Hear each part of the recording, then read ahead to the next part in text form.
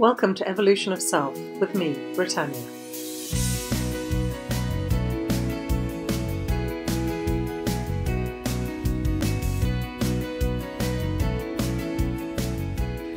Hello. So this week I want to talk a little bit about shame. And I'm by no means a shame expert. And if you haven't heard of Brené Brown, I'll put links to her TED Talk in the show notes below. She did a TED Talk a while ago, quite a few years ago now, all about shame. And it was interesting because she then went through a shame spiral after she did the talk, because apparently the talk deviated from the normal talks that she did, and she was trying something new, and it pressed her own buttons in pushing herself out of her comfort zone. Little did she know when she was going through her shame spiral that actually the TED Talk had gone viral, and not just the handful of people that were in the audience that she was panicking about having seen her do it, but millions of people all around the world actually saw the talk. But it also launched her. And so I'm by no means saying that I have the knowledge and the insight into shame that she does, but it's a very interesting topic, and I've experienced it from two sides of the coin in the last couple of weeks. One through talking to somebody who actually went through a bit of a shame spiral while I was chatting with them, and going through my own personal shame spiral shortly afterwards, which taught me a different experience. And so I thought I'd share it with you, because it's something that we all experience from time to time, and understanding it lessens its power over you. So in both instances that I'm talking about, it came from being vulnerable.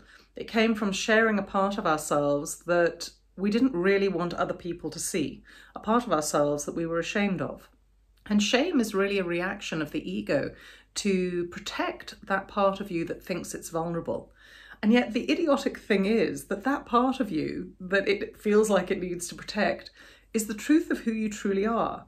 And if you've ever done any sort of work into past lives or future life progression, or if you're a spiritual believer in any sort of thing like that, you realize that there's a part of us that's absolutely eternal. And that part of us can never be damaged or hurt or changed, or, it just is eternal. And yet our ego feels this overwhelming need to protect it, which, as I said, is quite ironic.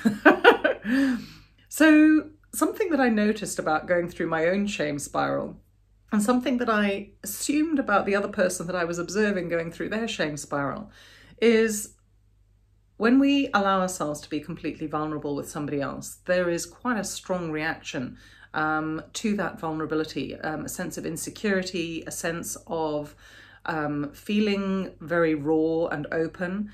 And for me, what then happened, this is what I wanted to talk about today, was after I felt all of these things and felt incredibly uncomfortable, I then decided that the person who I believed had sort of led to my shame spiral, I then sort of set about in my mind making him wrong. And he wasn't wrong. I mean, he was just an instrument to my shame spiral. I don't think he ever had any idea of where it was going to take me. But I wanted to share it because if you ever go through your own shame spiral, it's an interesting thing to notice that once we get over all the uncomfortable feelings, is that turning around of the protection. I guess it's the triggering of the fight, flight and freeze mechanism. And I don't tend to be somebody who normally fights. I tend to sort of freeze and tend to sort of shut off and withdraw. But in this particular instance, I noticed how my thoughts went into attack mode. They went into blame and making somebody else wrong and making me right, to try and shore up my sense of self and make myself feel better. And I noticed that with the person who I was talking about that went through their own shame spiral, that I could see them wanting to make me wrong, even though I wasn't, just like the person in my own spiral, they weren't the cause. I wasn't the cause of this other person's either. But we were both there witnessing, I guess, what the other person was going through. So if you do end up going through a bit of a shame spiral, just be aware of how the thoughts in your head try to make you right and make somebody else wrong. It's not their fault that you're going through a shame spiral. And in fact, there's nothing really to be ashamed of generally. It's just an insecurity within yourself, a belief within yourself that there's something lacking or something not quite right or something that meets with disapproval.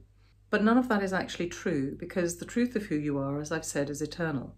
The truth of who you are is just so completely amazing and expansive and unchangeably beautiful that there is nothing really to be ashamed of at all.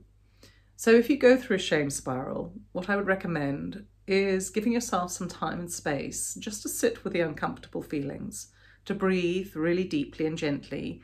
There's a 7-11 breathing exercise that you can do where you breathe in for 11 and you breathe out for 7.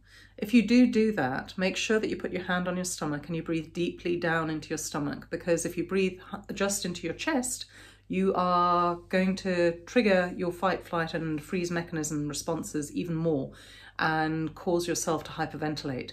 It's all about slowing down your breath, allowing yourself to process whatever's coming up for you, because ultimately it's your stuff. It doesn't belong to the person that triggered you. It doesn't belong to anybody else. And shame is different for each and every one of us.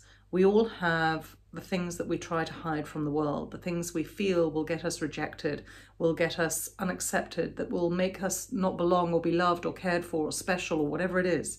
It's actually incredibly liberating when we sit with that discomfort and we allow it to pass and to be processed. Because on the other side of that is a freedom to actually embrace who you truly are without shame attached to it at all. If you want to know more about my coaching, or if you want any support in anything you're going through at the moment, then you'll find my contacts on my website, as well as links to my online courses that I do as well. Thank you so much for listening. Have a fabulous weekend. So much love from me to you. Bye-bye.